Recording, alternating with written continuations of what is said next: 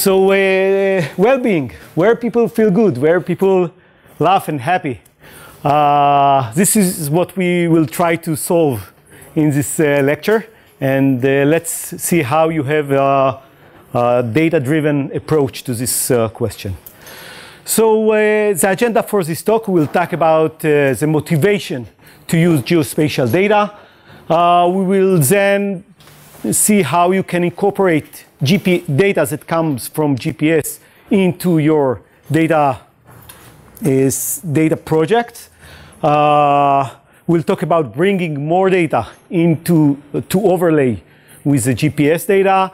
And finally, we will go into not too high. We'll speak a little bit about indexing and how to use large-scale data in the context of geography. Okay, so a little bit of motivation. We are in Tel Aviv, and when you are going to someone to ask where to select your house and how prices will go up, there are three factors: location, location, and location. So location is in many contexts, location is very essential. And when we are talking about in the consumer related data, where we have navigation projects like navigation or place search, where location is a topic. But even if we are not talking about navigation or things that are really about the location, even things like pictures or even social data comes today with a tweet. It takes a geotag from the GPS, and you get data that is it has location. But consumer is old-fashioned, is a past. The future is IoT. And when we are talking about IoT, what is location in this context? So my claim is that very large portion, even most of the things have very important location feature. Obviously, things that move, like robots, like drones or autonomous cars, clearly they need to know about their location. But not only, even static things like camera, they are telling us something about a specific location. And when you are searching to interpret some event or to understand some event, you are looking about space and time. You see a person in one camera, and then you see him in another camera, and you understand how he moved in space and time. So location is the essence of many data projects, and we need to know how to work with it. But unfortunately, or fortunately, depend to whom, it's hard to use location. First, location is coming from GPS, and GPS started with military in a military project, and GPS need a clear line of sight to satellite. So when you are talking about where people are most in the center of Manhattan or center of Tel Aviv, you have very high building. So the GPS signal is less accurate.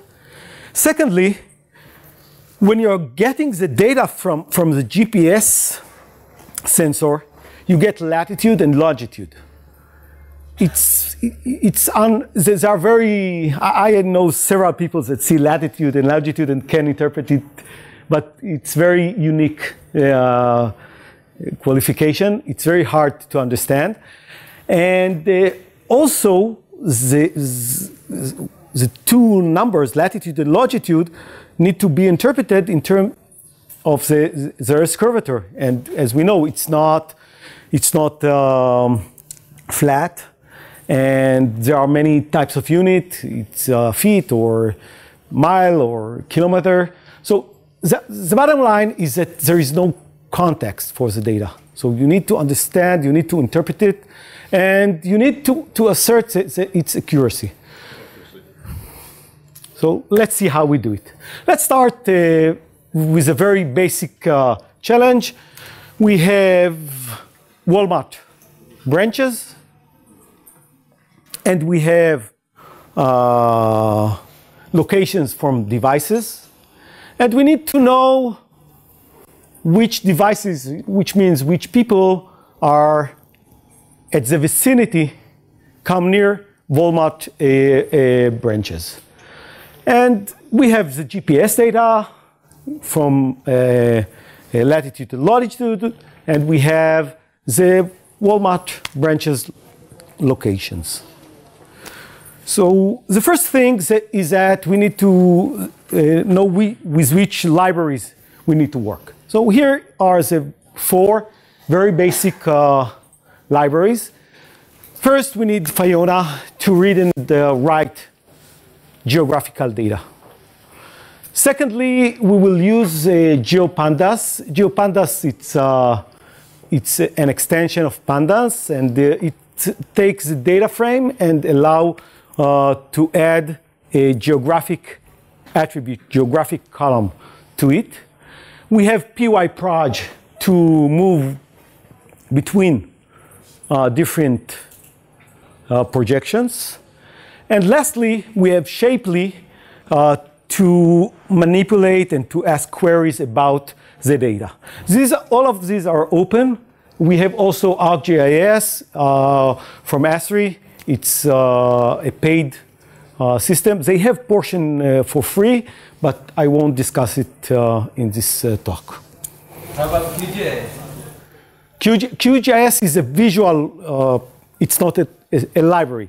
QGIS will use these libraries. But it's aligned with the ArcGIS. Yes, I will talk about it. It's a visualization tool. Here I'm not talking about ArcGIS as a visualization or software. I'm talking about ArcGIS, the Python libraries that you can import into your Jupyter notebook and use for doing processing. So now let's see the simple code. So let's see how we do it. First, we have 2 CSV files, come with the lat-long columns. We load them into regular data frame. Second thing that we say that this is typical when we use GPS data. It comes from with the WGS84, and this is its code. And we take the XY columns, and we create a geometry column. With this geometry column, we can have a geodata frame. And this is the first step. Instead of having a data frame that have only textual or numerical columns, we have also geographical data frame. We do the same thing for both, for the Walmart data set and for the devices data set. Secondly, the challenge here was to have 100 meters distance. But this geographical coordinate system is polar. So it says us it gives us degrees, not distance. And this is why we use a projection to move it to this coordinate system, which is metric. Okay. The second thing that we do is to use. Currently, we have in the Walmart data set, we have points. But in order to say what is in distance of 100 meters, we need polygon. And this is what we do in this line. So we replace the geographical column of the point with the geographical column of a polygon. And lastly, here happens a magic, and it's called S-join. S-join, what it means? What is the S? Spatial. Spatial join. We are performing here inner join, and this is the same terminology of join between tables, but with geographical data, and we look for points that intersect the polygon. Let's talk about performance in a minute, but let's do the hockey stick slowly. Okay, so we have some problems in this model. First, like mentioned here, it will not perform. Secondly, and I think that in the eyes of geography, it's not real.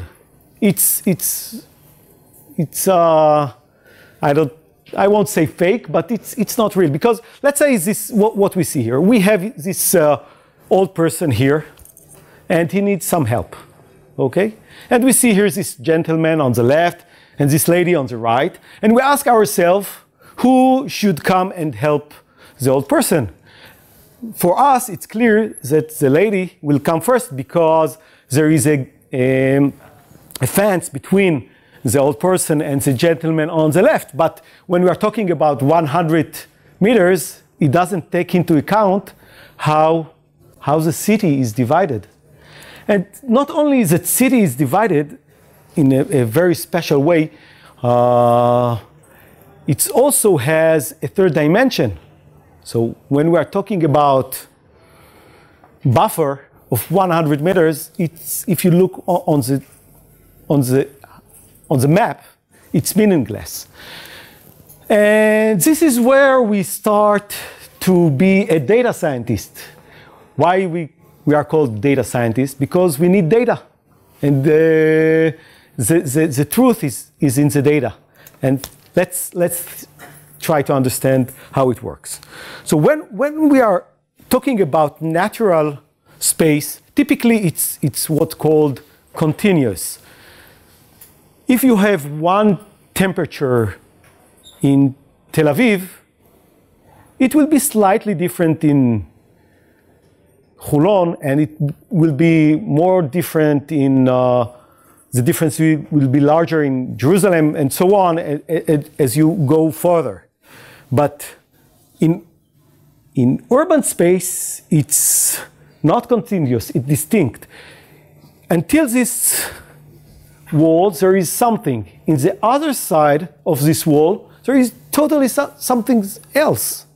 And having, looking on our space, we can see that it's, let's talk initially about its static portion. It's hierarchical.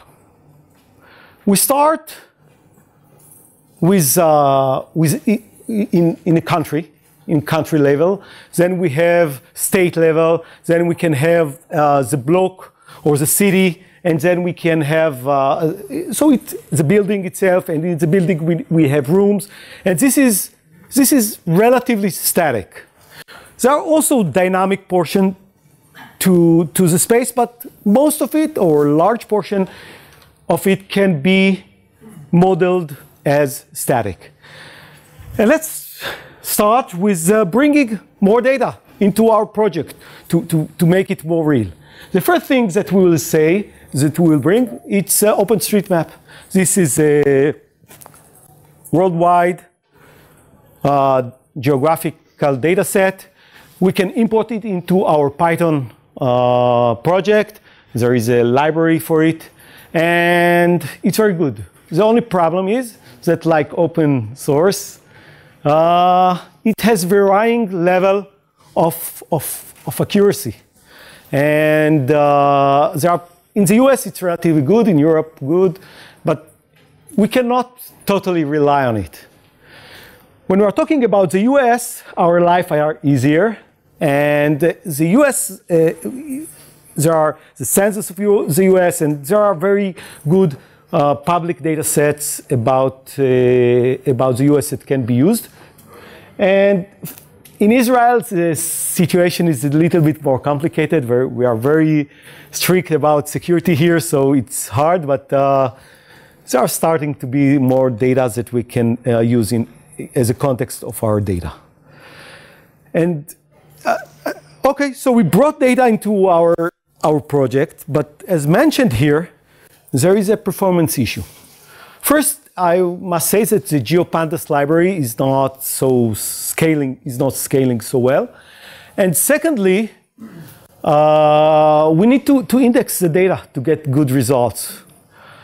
There are two types of indexes that we can use. The one is called the GeoHash because it's a hashing attitude. It's a hashing approach.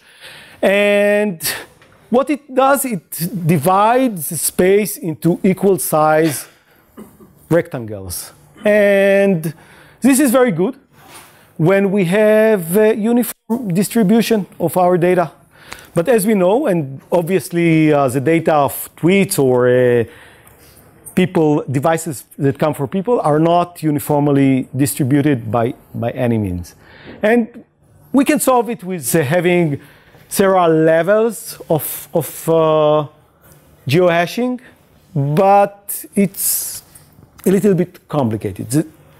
And I don't want to speak more about this, but if it works, it gives you O of 1 because it's a hashing function. But if it doesn't work, then it can be used. The second type of indexing is R3. R3 is evenly distributed tree, and we will see in a minute how to use it. Another type of tree that I won't show is the quadtree. Quadtree is not evenly distributed, so you can so it doesn't guarantee the complexity. The R3 stores bounding boxes. It doesn't store the specific polygonal features that we have. And also it searches for bounding boxes. And let's see how to work with it. Now we have, instead of the devices, we have tweets, and I will show in a minute why we use tweets. And the first step here is to insert the polygon into the index. And you see that I'm not inserting the polygon itself, but inserting the polygon.bounds, which means the index stores bounding boxes. And this is why when we are doing the search afterwards, we need to perform another search to see if it contains. And the contains here is a shapely operation, which means that it takes the exact polygon and see if it's in it. So the R3 index gives us a filtering, not an exact search. Let's wrap up and start with two topics. The first is we would like to push the filtering phase into the database in many cases. We can use all relational databases, have geospatial indexes and geospatial operators for performing such queries. And when we are talking about NoSQL, Redis has GeoHash, a native index. MongoDB also has a native spatial index. And in Cassandra, you can use user-defined index for spatial data. And also very important when we are talking about geospatial data is a visualization. I think that this is the only presentation about geospatial data that doesn't have any map in it. And like the gentleman behind says, we can use Esri software, we can use QGIS. These are the most leading software for visualization and analysis of geographical data, and for using the pandas in Jupyter, there are libraries as well. Now let's summarize and see how we can answer the question that I raised in the first slide, and where people feel good. So how we did this, how we performed this research. We took millions of tweets in New York. Why we took New York and not Israel? Because in Israel nobody tweets. Everybody's quiet. Here in Israel, the Twitter is not. And then we extract the feeling from the text in the tweet using some NLP engine. The first thing that we did is to perform clustering. And this is where many GIS projects end, because this is what you can get from the data itself. After we perform the clustering is nice, but it's very limited. So we brought the buildings layer, and we overlay the tweets with the buildings. Now we took the point of interest of New York and we overlay with this, and we can see how it goes. And then we overlay with many data sets. And here are some facts to finish it nicely. The largest number of tweets is in the nightclub and concert venue in Webster Hall. When you are going to New York, you can go and see why people are so excited in this hall. Secondly, and this is very nice to see that, and these are anger tweets, come from the India Passport Application Center. Anybody knows how and why? And lastly, we can see here that students are very expose their emotions, and this is something that we see in the tweets, and theater and Academy of Drama, and brings also, and so the results makes a lot of sense. For how long did you collect the tweet? For 1 day, 1 week? 1 year. 1 year. Yeah. To conclude, when you get location data, first use some very basic data to see that it makes sense, to see that it's aligned with your expectation, and get some very basic insight. Later you need to bring more data and to see how to overlay, how your existing data interacts with other layers. And lastly, you need to start building some more complicated algorithms to scale it and run it with performance. Thank you.